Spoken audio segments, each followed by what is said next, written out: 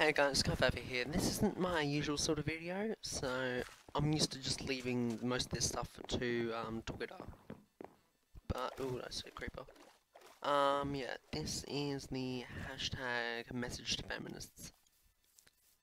What I want to say is that if you don't know what this is basically you just do hashtag to feminists, message to feminists. So basically what I want to say is, I'm using a bit of spoilers for the next episode, is that if women are stronger than men, why do they need to be in a collective known as feminism to be considered strong? That doesn't make any sense to me at all, why that happens.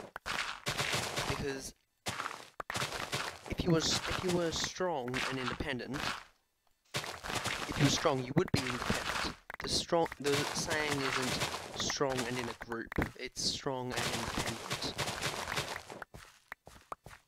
So yeah, I'm really confused about why you guys say that.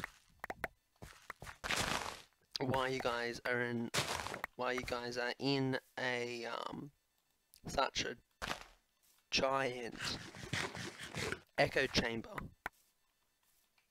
and yet you say you're strong.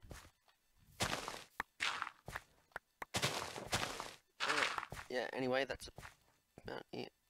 That was a bloody invisible block. Yeah, but yeah, that's about it.